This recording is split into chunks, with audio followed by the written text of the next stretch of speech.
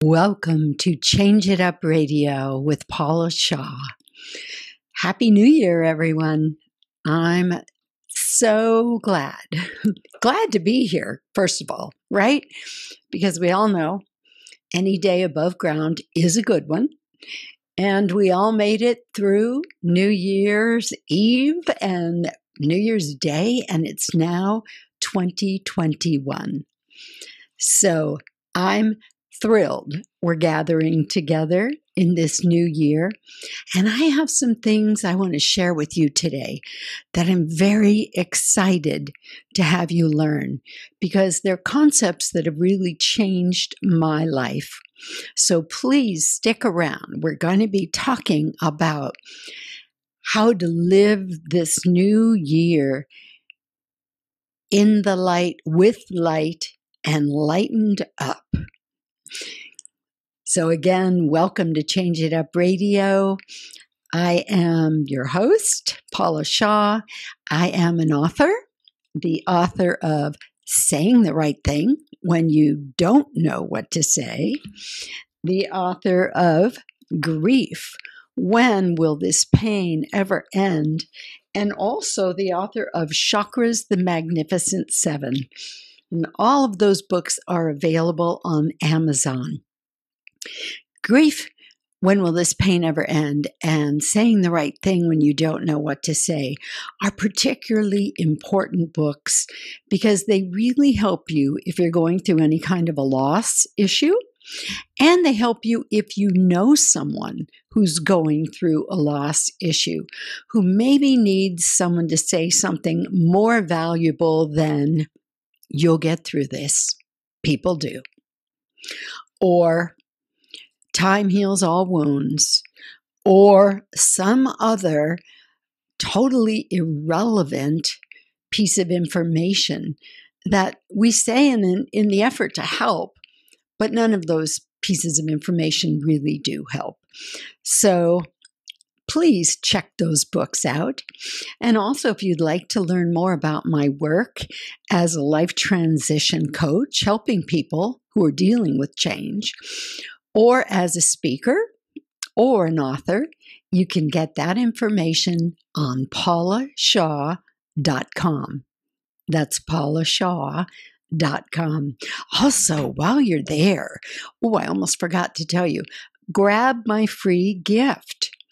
I have a kind of a really fabulous cheat sheet called 20 Things to Say and Not to Say to People in Emotional Pain. And I mean, it's the actual sentences, things that can be really helpful because they come from the heart and they address the heart, and things that are not helpful, usually because they're intellectual. And even if they're true, they're not helpful when someone is in an emotional condition. So please check that out. And also, if you're interested in arranging a complimentary 20-minute consult with me, you can sign up for that on paulashaw.com as well. So I would love to have that opportunity to talk with you and see if we might be a good fit for doing some work together to help you through some kind of a change or transition that might be going on in your life. Also, if you want to learn more about Change It Up Radio, if you want to hear past shows, or if you want to learn about being a guest or a sponsor on this show, please go to changeitupradio.com. That's changeitupradio.com. All right. So let's talk about what we're here to discuss today, because I think it's a really important area that, and looking at this area is a great way to start off a new year. It's a great way to set your sights on creating things differently than you ever have before. And I have to tell you, I do not preach from the mountain when it comes to this stuff. I'm 71 years down the road here, and I'm just getting it. about some of these principles that I'm going to talk to you about today. So I guess the moral of that story is don't give up and always be open to learning, because you never know at what point in life you're going to learn something that's going to change everything. And what I'm going to share with you today are some ideas that really did change everything for me. So, you know how last season in the fall, our theme was resilience. And every interview I did, every show I did, somehow tied in with that concept, with that idea of resilience. Well, this season, this winter season, I want to talk about light. Being open to the light, listening to the light, enlightening yourself, and lightening up. So light will be our theme.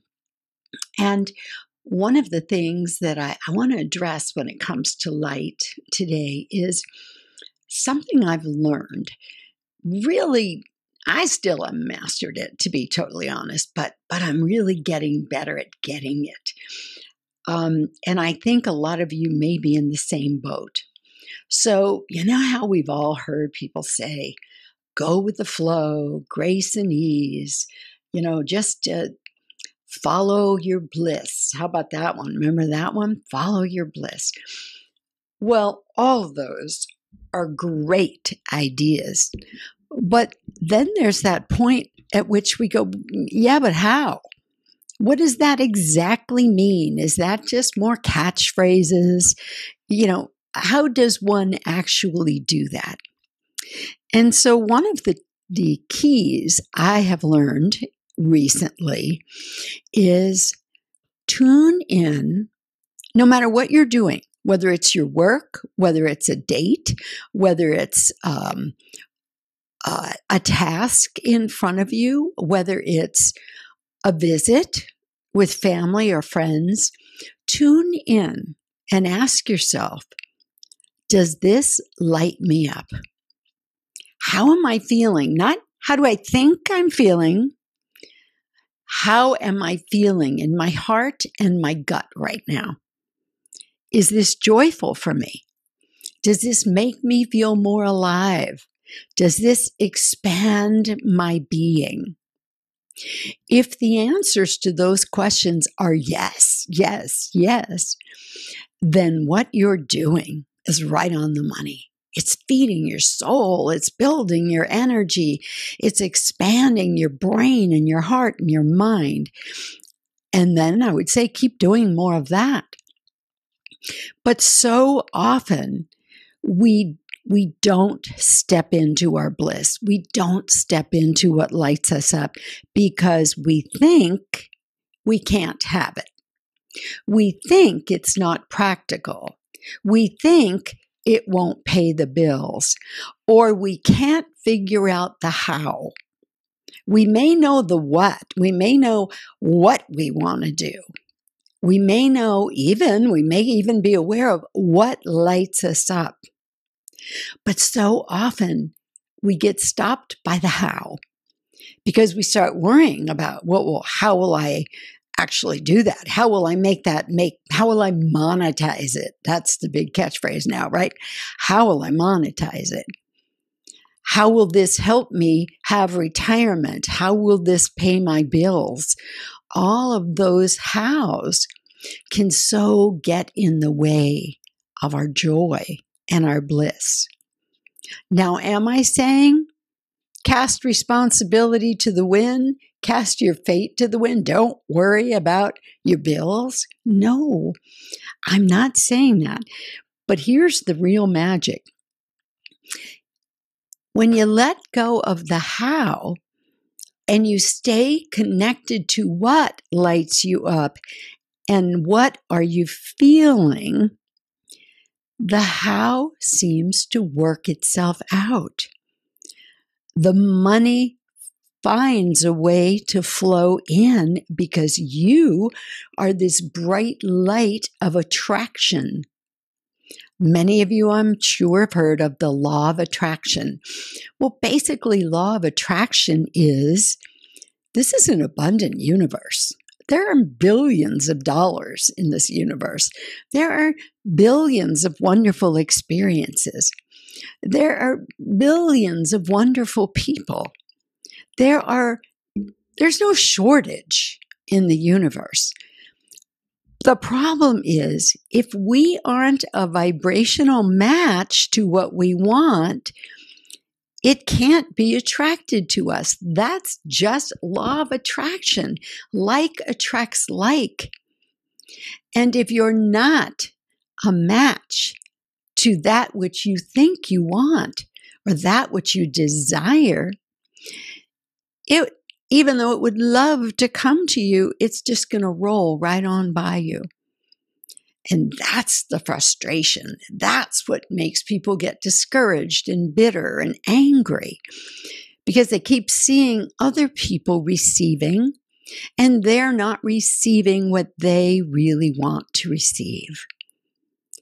And so what I'm saying to you today, one of the keys to getting what you really want to roll on into your life is stay tuned in to what lights you up, what makes you feel alive, what makes you feel good. Now, disappointments come. Obviously, we can't control the outcome of the world. We can't control what other people do. We can't control the weather. We can't control what the government decides to do. There's so many places we don't have control. But one of the places we do have control is over our responses, over our own lives and the way we respond to what life offers us. So my point is that if you keep your response in alignment with your desire, even if it isn't coming right away, even if you feel sometimes discouraged that it's never going to show up, still stay focused on the dream. Stay focused on that positive feeling. Remember what it feels like when you're lit up. And keep giving yourself experiences when you can go back there. Because when you're there, you are a powerful, powerful magnet for attracting what you really want to be experiencing in your life. So even if your partner does something that really is upsetting to you or hurts you, feel the feelings. I'm not saying that. Cry the tears if you need to.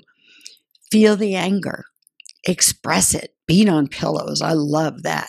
Get in the car and drive down the road and scream it out. But then be ready to move on and expect something wonderful. Look for the good things that are out there because, as I said, it's an abundant universe. There are plenty of good things also lined up to come your way. So you got to stay tuned into that because remember, what you focus on, you feed energy to. And what you feed energy to grows.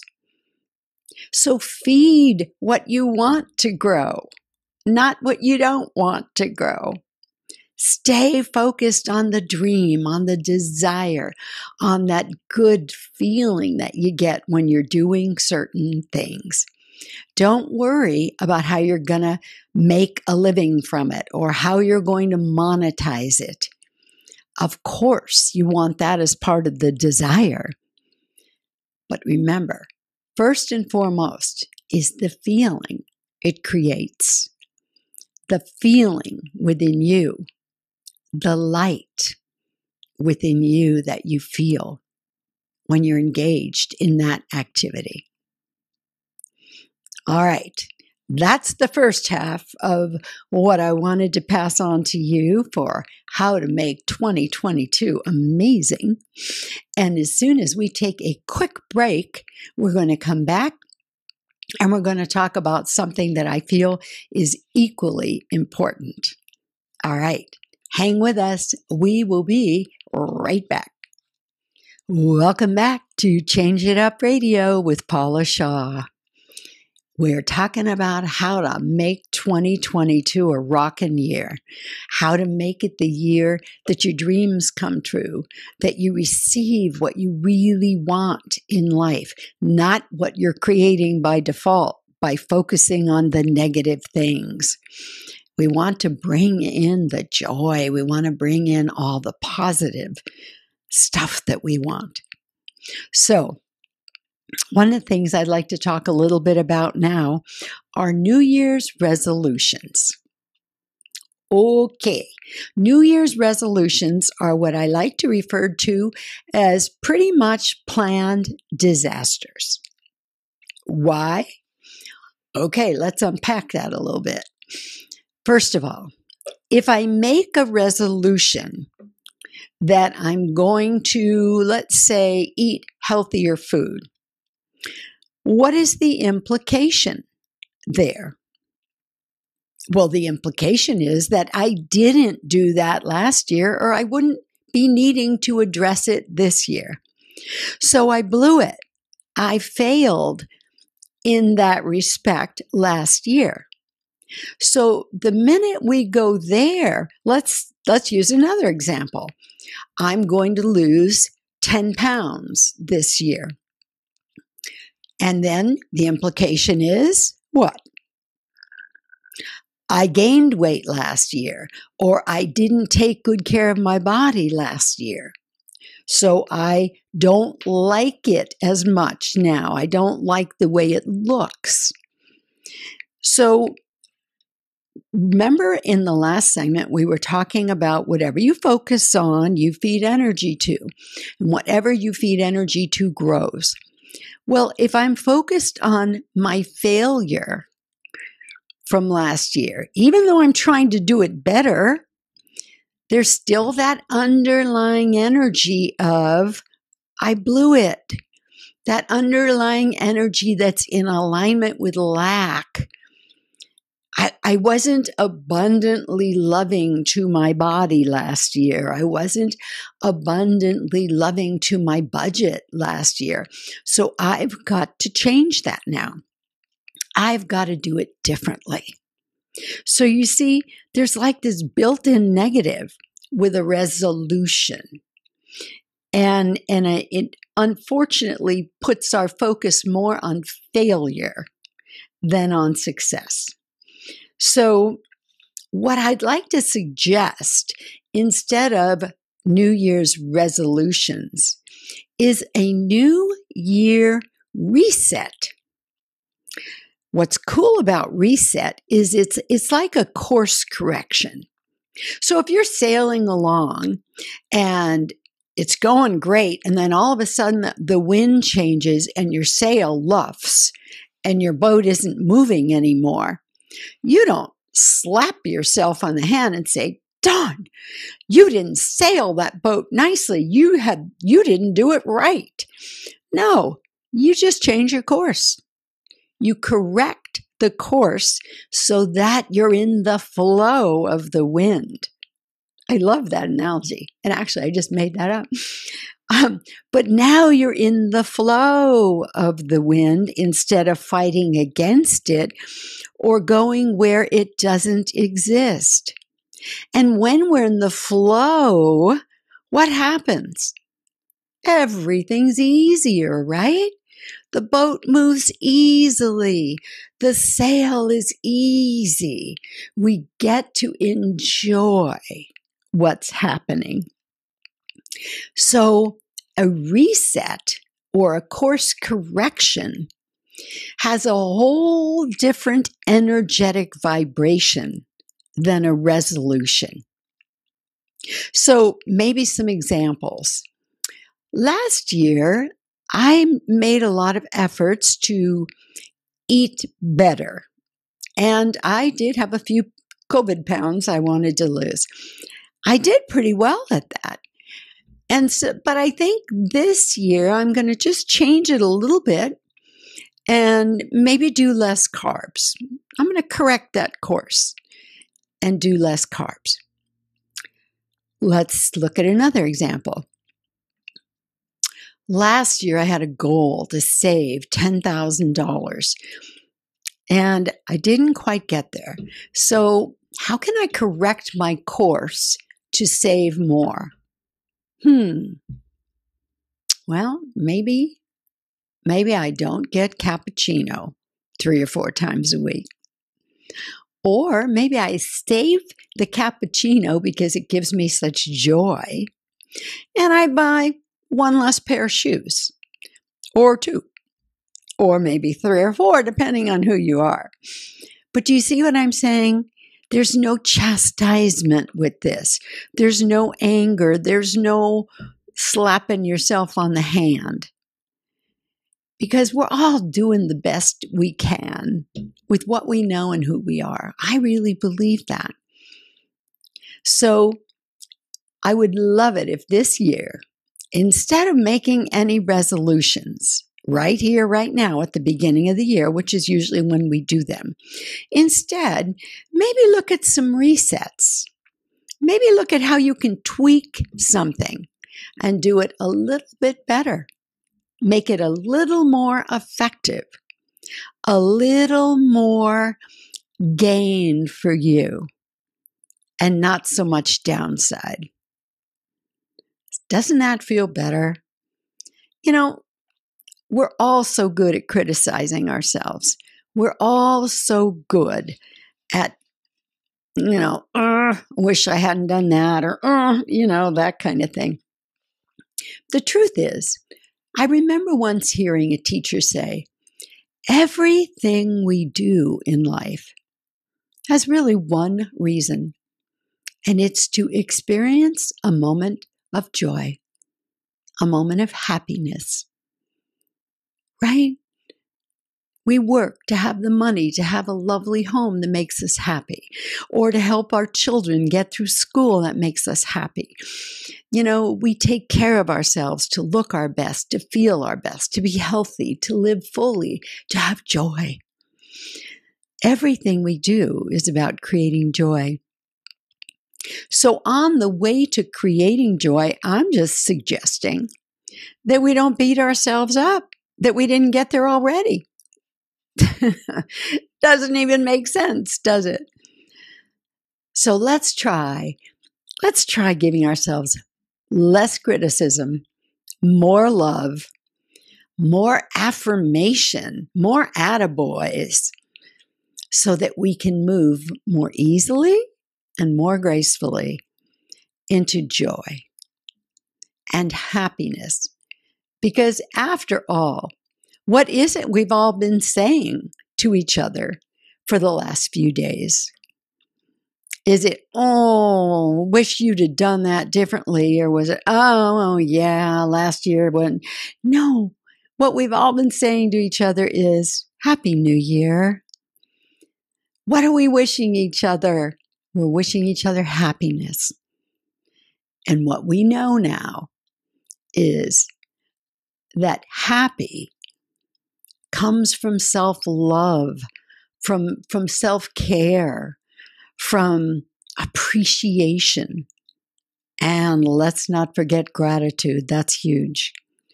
So if we incorporate more of all that and less of self-criticism, I'm pretty darn sure that we're all on the way to having a very, very happy New Year. All right. See you next week with a great guest on Change It Up Radio. Take care, everyone. Oh, and don't forget, you can hear our show on every major podcast platform, including my favorite, Paula. And when you get there, please remember, subscribe, like us, and most of all, share us. And that way, we can keep bringing you lots of wonderful information so we can all grow together in this beautiful new year. All right, take care. See you next week. Bye-bye.